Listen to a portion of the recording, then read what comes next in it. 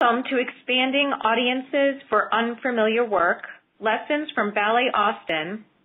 This webinar is going to feature the resources and learning from Ballet Austin, which is funded through the Wallace Foundation.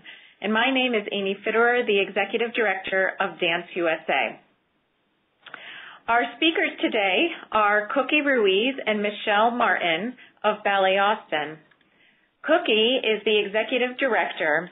For more than 30 years, she has been working in the areas of strategic planning, organizational development, and nonprofit fundraising management. Since 2002, Cookie has held the professional designation of Certified Fundraising Executive by the Association of Fundraising Professionals. Cookie currently serves on the board of Dance USA, and she's actually one of our former board chairs. She is also on the board of the Performing Arts Alliance, Vice President of the Board of Directors for Texans for the Arts, the Board of Directors for the Mayor's Better Austin Foundation, the Board of Directors for Housing Works Austin, and she's a member of the Austin Area Research Organization.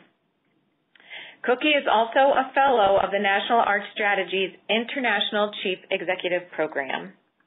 In 1996, Cookie joined the staff of Ballet Austin as a development director, then became general manager in 1997 and executive director in 1999. Accompanying Cookie is Michelle Martin, associate artistic director of Ballet Austin. Michelle began her tenure with Ballet Austin in 1991 as a dancer with the company, and in 1992 she was appointed ballet mistress and curriculum director of the Academy. Just a few years later, in 1999, she founded Ballet Austin II, which is Ballet Austin's apprentice program, providing professional development for the 10-member second company. Martin serves on the Texas Commission for the Arts Advisory Panel and also has been a recipient of the Austin Under 40 Award for her contributions in the areas of art and entertainment. Martin was appointed the Associate Artistic Director of Ballet Austin in 2000. So welcome. I'm thrilled to have these two highly experienced leaders of Ballet Austin presenting their learning today. Thanks so much, Amy. We wanted to begin today to start by having you take a look at the Wallace Foundation mission, because we feel like that's a very important part of this initiative. And then for us specifically, the Wallace challenge that's been placed before us is one that asks us and requires much more than churn in terms of our audience.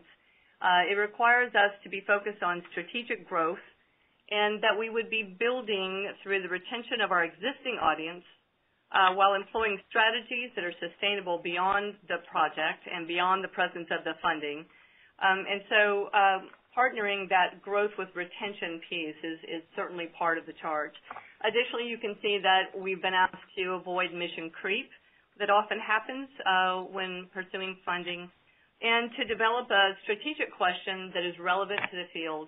And in the case of the Wallace Foundation, their research extends to 25 funded organizations across the various disciplines.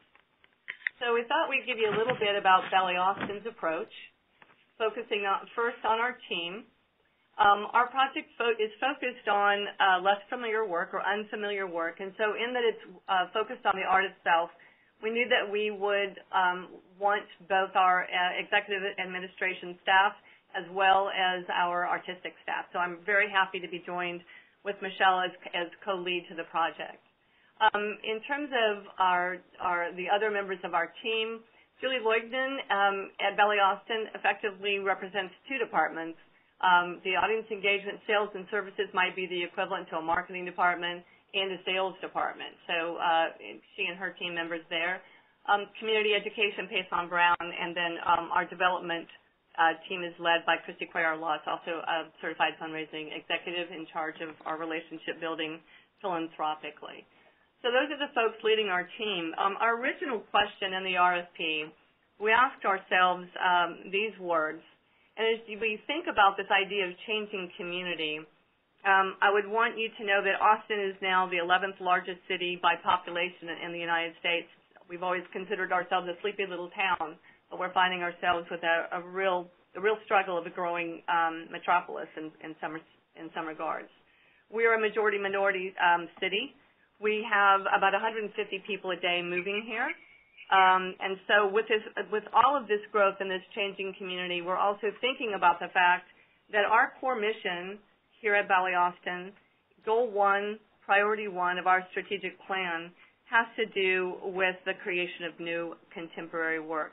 We've also quite recently, through a philanthropic gift, received a restricted gift to endow now and in perpetuity contemporary new work. So this original question for us really speaks to our core mission. In terms of the quantitative goal we're trying to achieve, looking at the less familiar work and its sales patterns, we wanted to start quite incrementally and grow by about 10%, and then moving towards that 50% by the completion of the third learning cycle. The second statement relates to time. And earlier research that we did in about 2002 indicated that over a period of about 3 to 5 years, single-ticket buyers or packaged buyers would begin to elect less familiar work. And so our question is, could we reduce that time? Could we move along that continuum more quickly? So let's talk a little bit about the continuum. When we created this during our RFP process, we actually started by putting it, we teasingly call it our Big Bang board. So we had a great big whiteboard. We still have a great big whiteboard.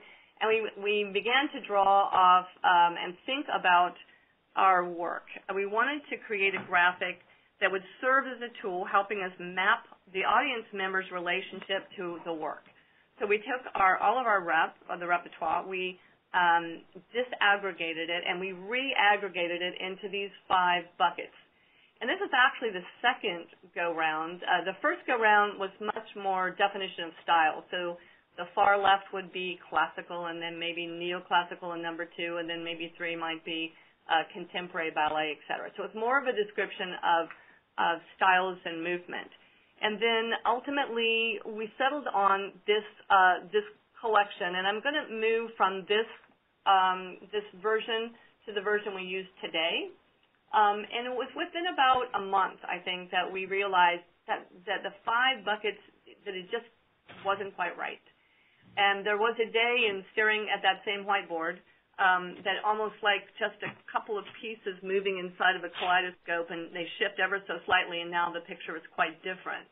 All of a sudden, there was a symmetry. If you removed the third bucket, there became a symmetry to this idea of being able to re-aggregate the work around those works that were reliant on a narrative on the left-hand side, and then the works on the right-hand side having the absence of a narrative.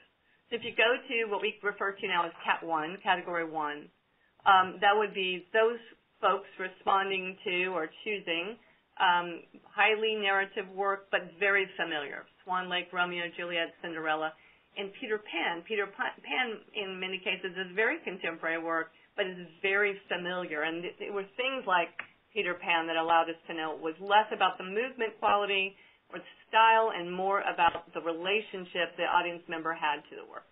And then in the case of the second work, the examples that we list, Stephen Mills is, as a choreographer and our artistic director, is an exceptional storyteller as well as a exceptional choreographer. And there are a number of works for which we are very well known here, and some of those have had quite a long life in terms of being licensed and toured. And so these would be things where you might know that there's a narrative, but it will not be as familiar as the narratives in the first column. It may be that you don't know the narrative at all, like the Holocaust and Humanity Project, which is a human rights work, is led metaphorically by a narrative, but it's not a narrative that you know before you arrive, for instance, but some narrative there. As we move to Category 3, Cat 3, as we refer to it, these are non-narrative works, but there might be some element, or there will be some element of familiarity there. It might be a choreographer's name that you know, in the case of Twyla Tharp or Balanchine. It might be that we're a city that truly loves music, So it might very well be something in the area of I know the composer. And then in the fourth category, there's probably nothing there that's familiar to me. And so as we move to trying to move the growing the audience as well as moving the audience, but growing the audience for categories 3 and 4, these were the kinds of works we would be talking about as we continue today. So in terms of round 1, what happens next is that it was really time for us to think about research. Wallace made this pretty effortless in that they gave us an opportunity to select on our own who might lead us through this process, and we went into an RFP process that was national and ended up selecting Slover Lynette to do both a qualitative and quantitative research. The qualitative took place in the summer and the fall of 2015, and basically that process with a focus group work that happened, it basically informed the language and the content that became the quantitative research tool that went into the field in the fall. And so I want to just quickly give you a bit of a top line of some of the things that we learned from that process. And beginning with this presence of an uncertainty gap. In the beginning, we believed that we had written so many words up on our board, and we often would write the word curiosity and circle it. And we thought that we would be trying to make our audience more curious. Well, it come to find out that's a rather hardwired experience, being curious, something like being born an extrovert or an introvert. So ultimately, when Slover Lynette sort of uncovered the presence of this uncertainty gap, we palpably feel its presence. It best explains the fact that people will almost run up against the edge of a canyon, and then the question is, how wide is that canyon? Is it just something they can leap across with a little bit more information, or is it actually the size of the Grand Canyon? But we know that that presence is there, and it's been a really important tool. A blinding flash of the obvious says no audience is homogeneous. I think we all probably intellectually know that. But my experience in the field and spending a lot of years in this field and working in a cross-disciplinary way, we do have a tendency often to treat our audience as one thing. And so the fact that a segmentation study kind of came out of this work, and it allowed us to think about different personalities and different types. But we do a lot of MBTI work here, Myers-Briggs work here, but just allowed us to think about how adaptive we are as a team to our different personalities and thinking, of course, that same thing exists within our audience. We were also extremely delighted to find that about 68% of our audience is rather open. Now, they're not purchasing the less familiar work, but when polled on this question at depth, they presented themselves as open, giving us quite an opportunity. The next slide, I think, is an interesting one for us in that if you look to the column of percentages on the far left, these are the general preferences of our audience. Next column is sort of our ability as Ballet Austin to deliver to those preferences, and then the far right column being where we are to the good or perhaps in deficit. So from this, we've grabbed the social experience and the emotionally stirring, so the emotional experience as places where we had a deficit and had work to do in closing that gap. And so that allowed us to think about, as we began to build what we refer to as the familiarity framework. Michelle will go into more detail of what that framework looks like today, but it is a term that we use to refer to the collection of audience engagement activities used as sales strategies to create new-to-file purchases, but also to be used to reactivate those subsequent sales, that retention piece of it, that activity that happens post-sale. So creating this 2x2 logic model to allow us to think about, are we doing enough things in the pre-sale to connect with someone that wants to connect with us strictly socially? And are we giving enough information or providing enough or making the right connections for that emotional, intellectual connection? And then on the post-sale, what happens? And realizing that our post-sale, what happens after the sale, the moment of the sale, is actually all the strategy for the reactivation. So that's how we use this particular 2x2. Additionally, in our research, we've been very interested in some of the wonderful studies that have come out of the field of music nationally. We thought, let's talk a little bit about dance and see what we have in our audience in terms of personal participation in dance. And I think Slover Lynette was stunned by this result, as we were as well, with nearly 60% of our audience taking dance as a child. You can see nearly 50% in music. The 34% of our audience taking dance today was really stunning for us. We have a very large training facility for adults here at Ballet Austin with about 12,000 adult students. So, this question for us is they may very well be taking dance with us, and we should have been or need to be as aware of that as possible. And then finally, we also have for 60 years run the Ballet Austin Academy. So 35% of our audience members, their child is taking dance today. We did not ask specifically ballet, but they're involved in dance. And then finally, on the post-performance surveys, just the mention here is that it had been a long time since we had routinely conducted post-performance surveys. Wallace requires this as part of our obligation, and so we are enjoying that process of getting that feedback. So less about this particular slide and more about the presence of those surveys. Which leads us to data mining. And I will say that this is Michelle Martin. All of the research that we had the opportunity to do, the qualitative and the quantitative, and then the post-performance surveys, all of that seemed like such an amazing gift, and there was so much possibility within that. And then on top of that, we had the opportunity to do some data mining. And I will say personally that I had little understanding of what could actually be wrung out from looking at purchase patterns and ticket sales data. I felt like, what could we possibly learn in addition to what we'd already gotten? But what we quickly realized was that while the qual and the quant and the post-performance surveys showed us what people think they do or what they report that they do, but the data mining actually shows you what did they really do. What things, even though they said they might be open to certain productions, what did they really buy? And so the first round of data mining that we did really looked at audiences for a 4-year period prior to our implementation of any of our engagement work coming out of our research. So it was almost like a benchmarking snapshot, which was very, very interesting. Some of the big things that we took away, many of the groups in our Wallace cohort are actually doing work that's based around age, particularly millennials, and engaging those audiences. We found that our audience is actually quite young. 70% are younger than 51 years old, which was, even though that's not the focus of our project, was very interesting for us to kind of just reaffirm that.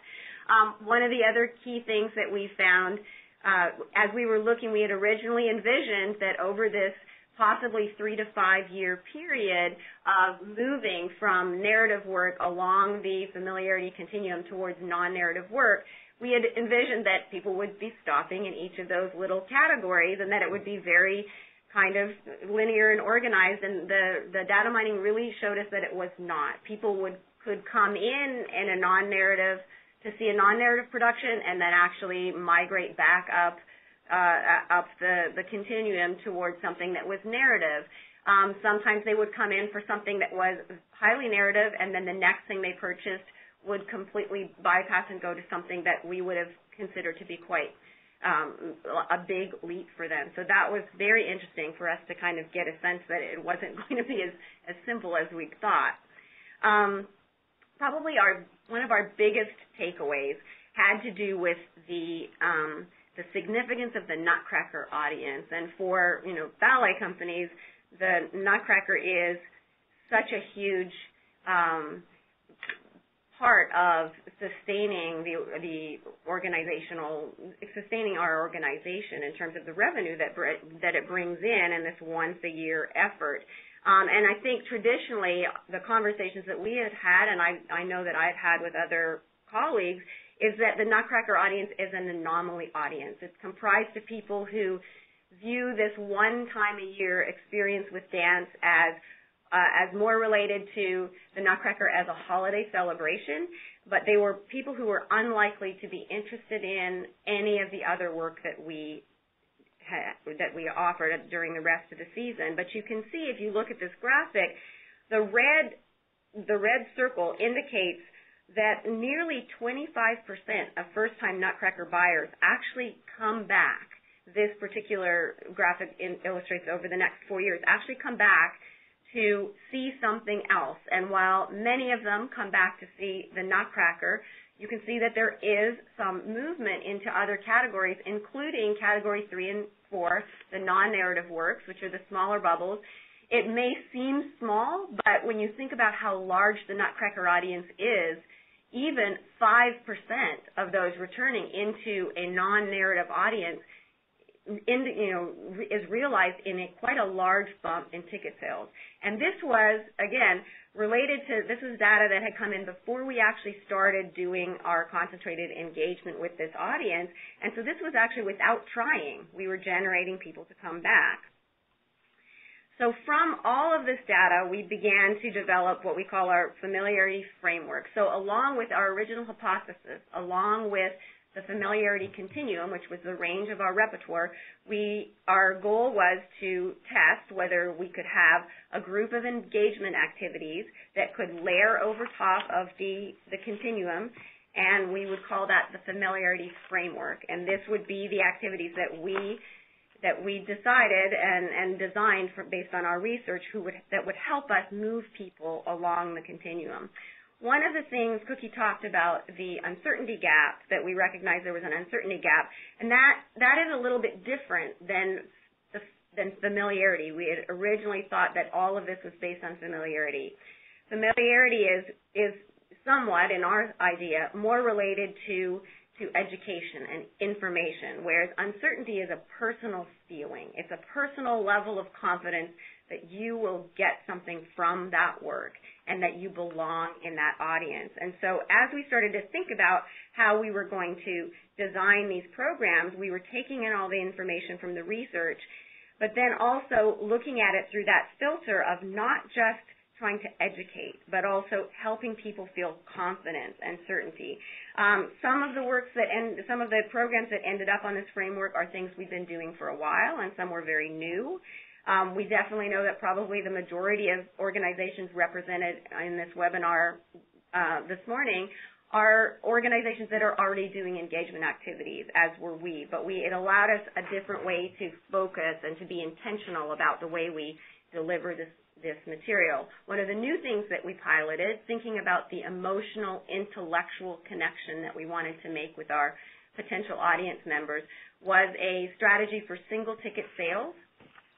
It was a live streamed rehearsal with Stephen Mills working with the dancers, and then some moderation going on, some narration or moderation going on in the background. It was somewhat of a replacement for an in-studio moderated rehearsal that had generated some interest but was not necessarily a vehicle for single ticket sales. Our thought was if we went digitally with this, we would be able to give more people access. We would allow them flexibility to tune in or to grab it on demand. We also launched what we call Balletomania, which is basically an interactive discovery lounge, which is set up in the theater and is available for patrons to visit prior to the performance or at intermission. Some of the things, and this is basically a series of stations that give patrons an opportunity to go a little bit deeper into the production that they're about to see, as well as some of the more evergreen information about dance and dancers. So you can see here we incorporated some of our dancers, often our Ballet Austin 2 dancers. If they're not performing, we'll be part of that, and we'll be able to walk the audience through that. We had some interactive digital components. We had, as Cookie says, our interactive analog components where people are writing on sticky notes. We started to try to cultivate that idea about emotional and intellectual, so asking people, what did this production make you think about, and what does this production make you feel? You can see we start to gather quite a bit of volume, and one of the things, like most urbanly based theaters, can be a lot of congestion getting to and from the theater, and there's often also problems with access and egress from the parking garage. And so we really made a concerted effort to encourage our audience to arrive early, up to an hour early. So we created a wait, and then we filled it by really guiding them towards some of these activities, including Balletomania. There was also some really interesting opportunities for intergenerational kinds of activities where you can see children and their parents and often grandparents getting involved. To the social end, we were responding to, as Cookie pointed out, that big red negative 30% number on the slide that indicated that people wanted a social experience but didn't necessarily feel they would find that with us.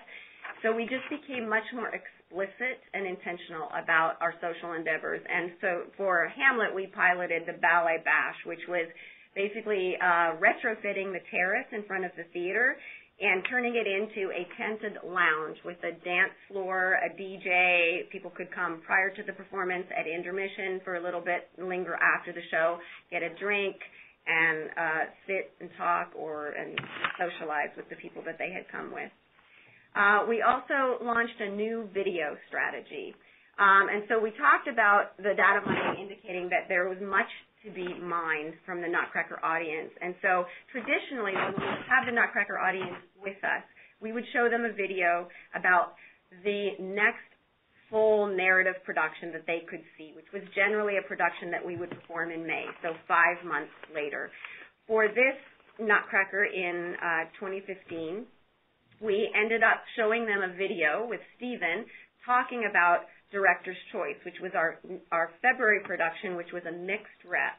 And we just did it and just put it out there to see what would happen, and we actually saw ticket sales. There were people who came to Director's Choice who specifically stated in their post-performance survey that it was the video that they'd seen at Nutcracker that triggered them to make a purchase and take a chance on Director's Choice. And then there were a couple of other sort of legacy programs that we've been doing for a while, a Footlights pre-curtain speech and encore post-performance speech, our question and answer with the artists that we retained.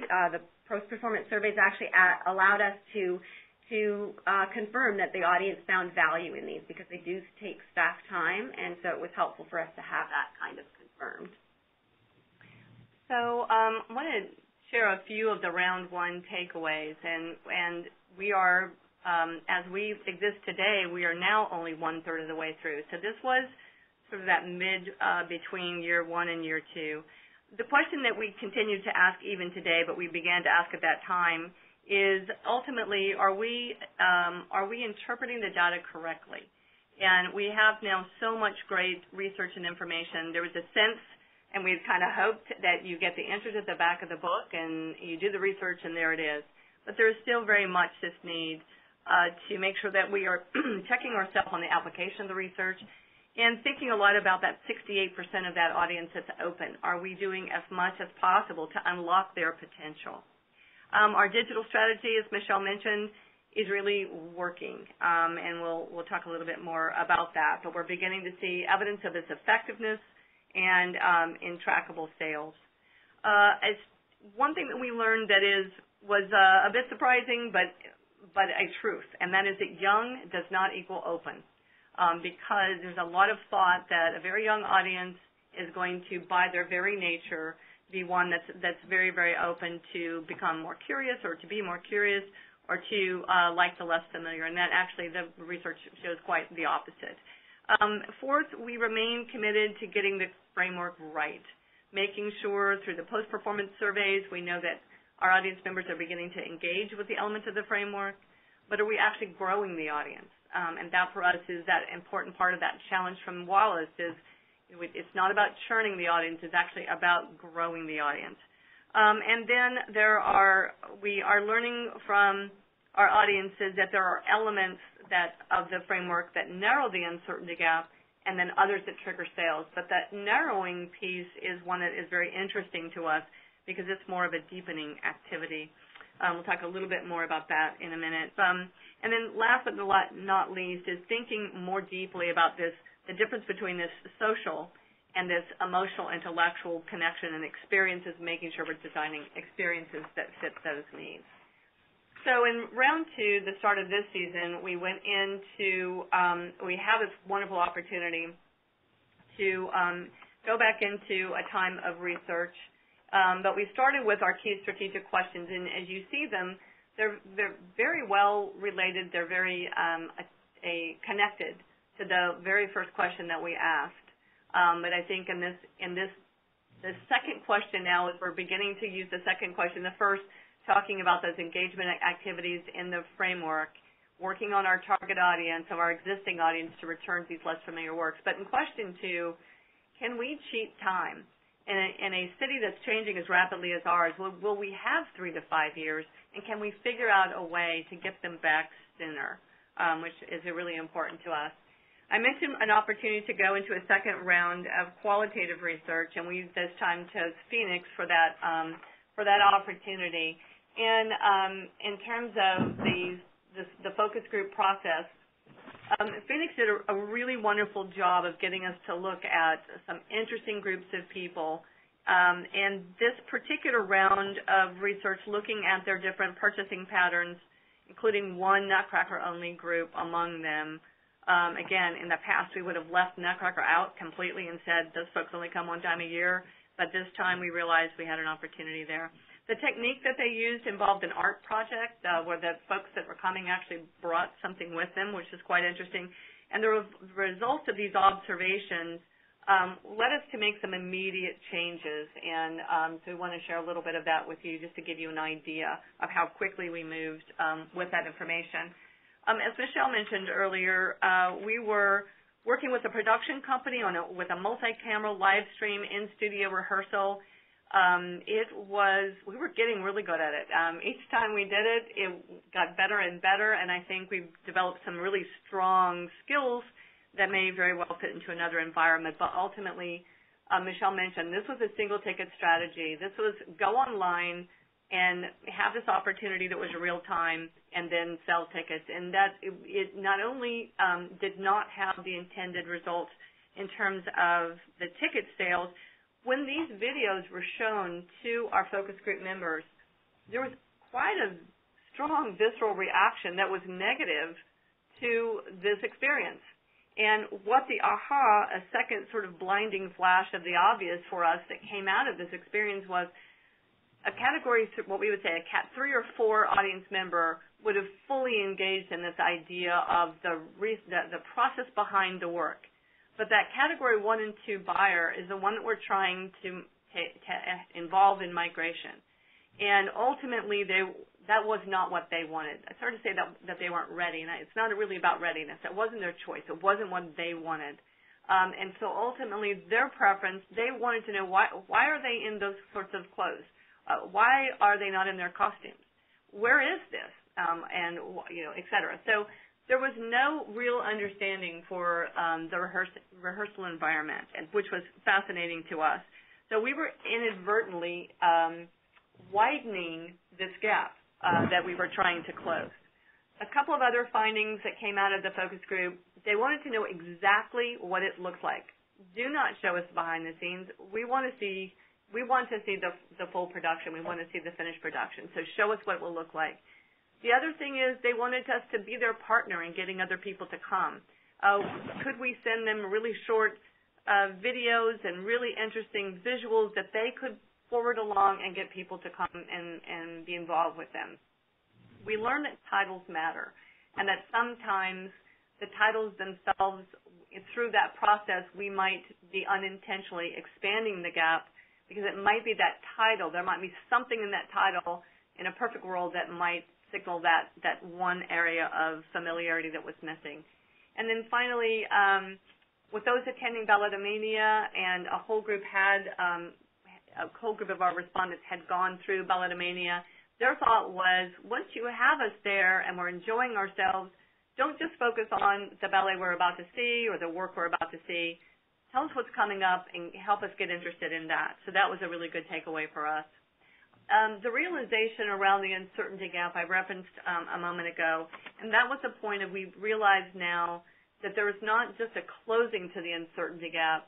If it is of a size where we can figure out that, that right trigger, then we can close that gap. And in some cases, that gap is wide enough that we actually really need to spend some time in deepening activities to begin to close the gap rather than or I should say to narrow the gap rather than actually leaping over. So it makes us think a little differently about the size of the uncertainty gap and the need that we have through the familiarity, the framework of making sure that there are enough different types of offerings that each individual can self-curate their personal bridge across that gap. And that leads us to the second round is data mining. And the second round of data mining basically added in data from the 15-16 season. So starting to see some potential results from the work that we'd been doing with the familiarity framework during the 15-16 season. And it basically reinforced what we had already learned because there was not that much new information. But the one thing that was clear was that though the migration patterns were very similar, that there was an increase of a migration to the familiarity, the CAP 4 ballets, the ones on the very far right of the continuum, from first-time buyers of all other categories. So there was more migration into that far right, the least familiar types of dances. And then that Nutcracker just really reinforced that Nutcracker continues to generate the most returning buyers of any other ballet. So from there, we went back to the familiarity framework with all of this new information. And there were two areas, as Cookie said, we made the Balletomania more about splitting time between what are you seeing right now and what can you potentially see for the rest of the season. So we did make it a little bit more future-focused. And then there were two other things that we really dug into. Our digital strategy, we had already started to see some success, but we wanted to mine as much as we could out of that. One of the things when we talked about the difference between being familiar with something, which has more of an educational feel to it, and being certain that you might belong in the audience, and how that connects to the idea of an emotional connection.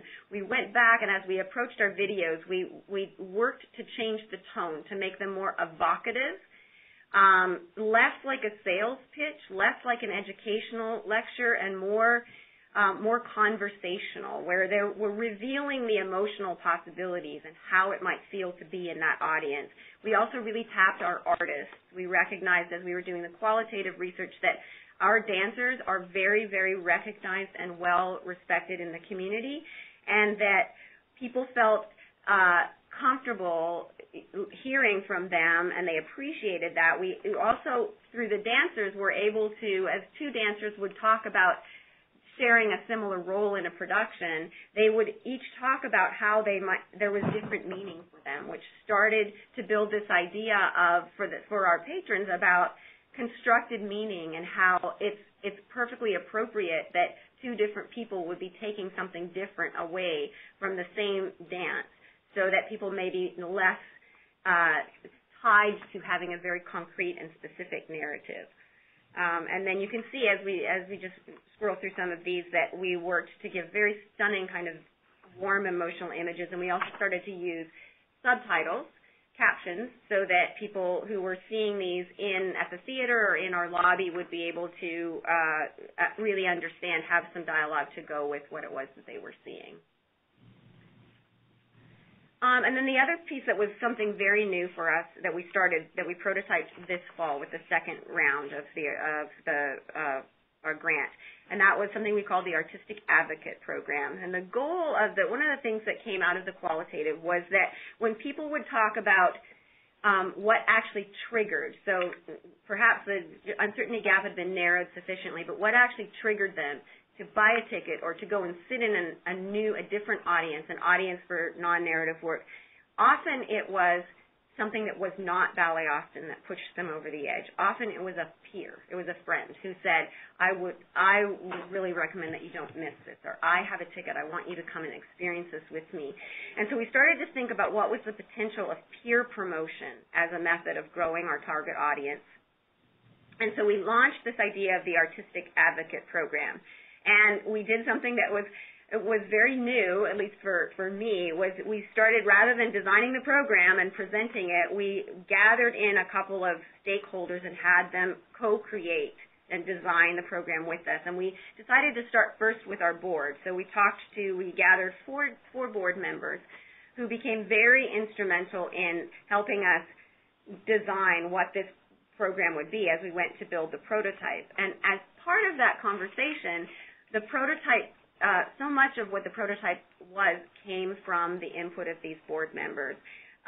One of the things that you'll see here is this sort of layering, and the idea originally was to have an artistic advocate go directly into the community and start to recruit potential patrons from there. And through our conversations, we landed on this idea of the artistic advocates who would be very close to Ballet Austin, very close to our work, and very protective of our brand, which we realized was extremely important.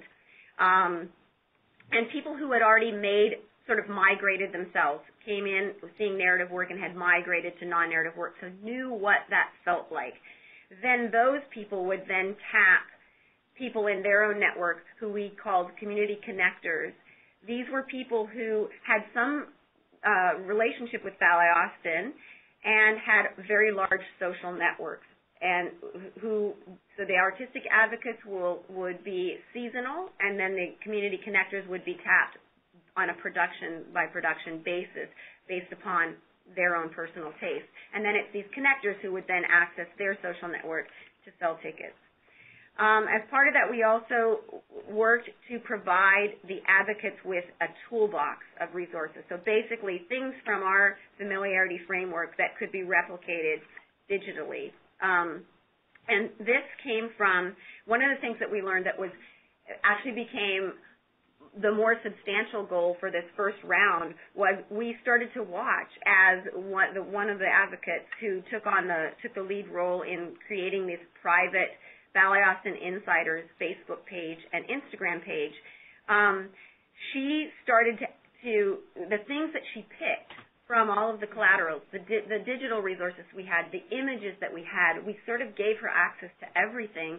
And then she started to curate basically what we started to recognize was she was curating a bridge across this uncertainty gap for her peers.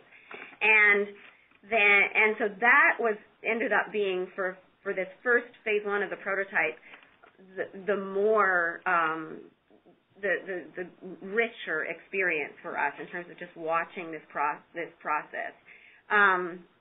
We also worked a little bit on after the community connectors had brought their patrons in, as we piloted this for Magic Flute, we also discussed how are we going to retain people? What was the retention strategy? Because it was not about just having people come in for one show. It had to be, they had to want to come back, and how are we going to make them feel like they really belonged in our audience in general? And so as a test, we did a post-performance, very informal gathering that was in the green room backstage, and it was just the artistic advocates and the connectors and their patrons. There was no staff and there were no artists there.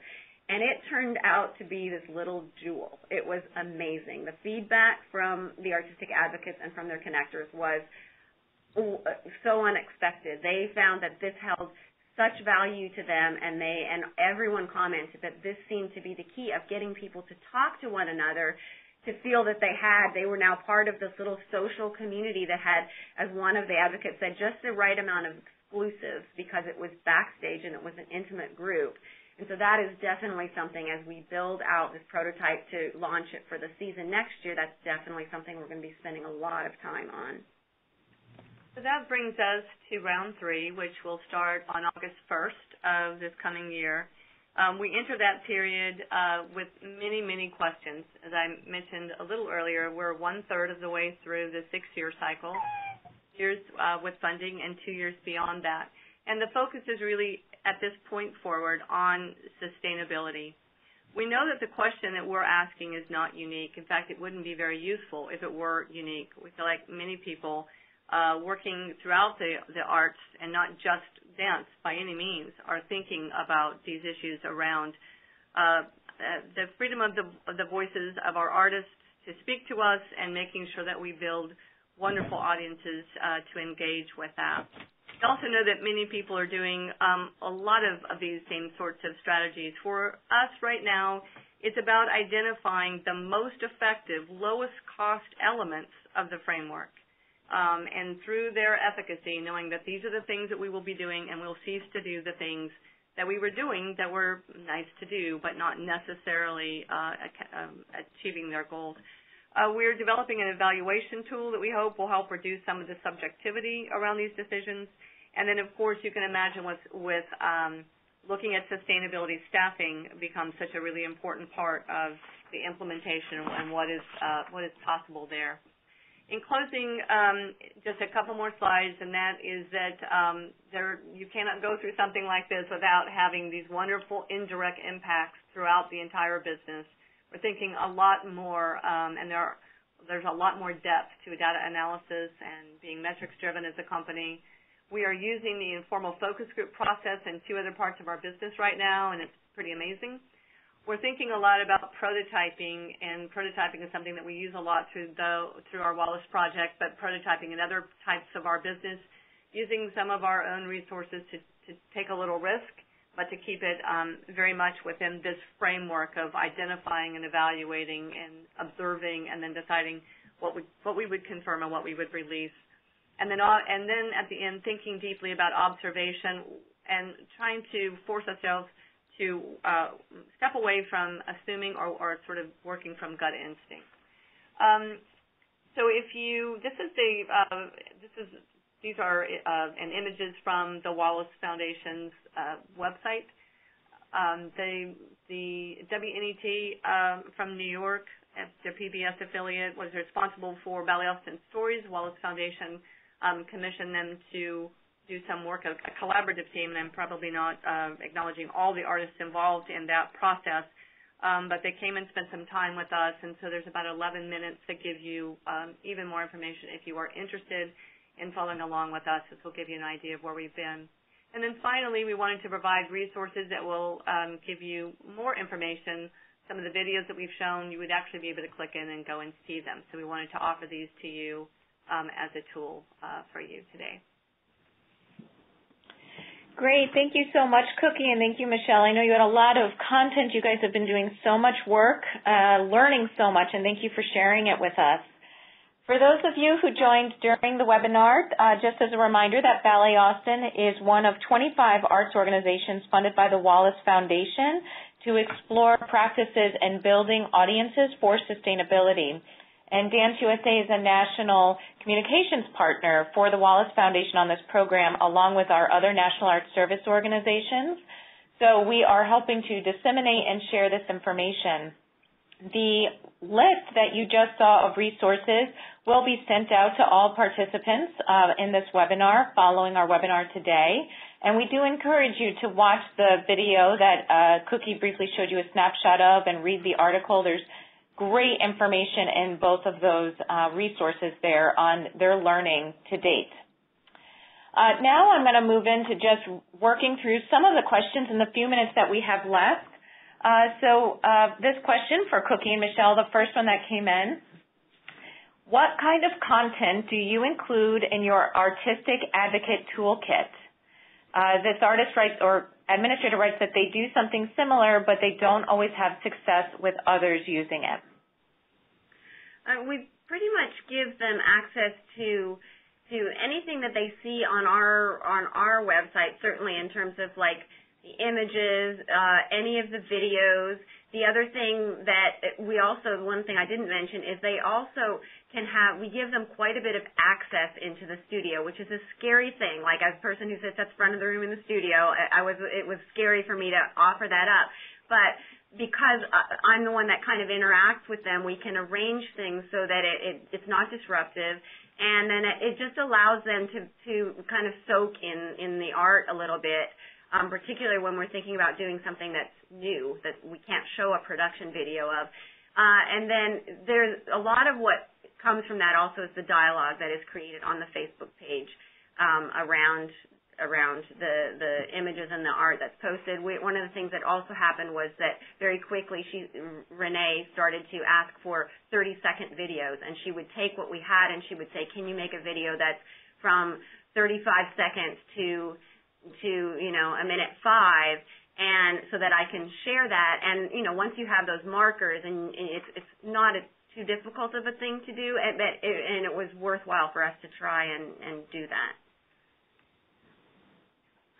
Great, thank you. Another question, there's two questions related to the videos that you used. One is, how did you serve the video to the past Nutcracker buyers? And a second similar question is, are you playing the video in the theater before the Nutcracker performance? So right before the show begins, each performance begins, and the house goes to dark, there are trailer videos that are shown then. And so we have found that it is a very effective way. You have a captive audience. We are not a company that does a curtain talk. So in lieu of someone coming out on stage, that's probably the same amount of time we use with the videos. That, for us, with something as large, and we talk about a Nutcracker audience, but for another company, it might be whatever you do at the holidays, or it might be the signature work that is the work when you do it, everyone comes. But we know that when we have that large audience, we very effectively use that audience to market. Michelle mentioned that in the past we would have done a bit of an Amazon approach, come back next May when we'll be doing a full-length classic. And so we were also able to know that there was nothing else in the field at that time. And so as we began to see the sales come in, we were able to know that was what had actually moved the needle a bit. Great. So I'm going to do two more questions that have come in, and then we'll have to wrap up. The next question was, why build a tent for the Hamlet social engagement versus using the lobby space? And I think they might have meant the Ballet Redux, but Belle Redux.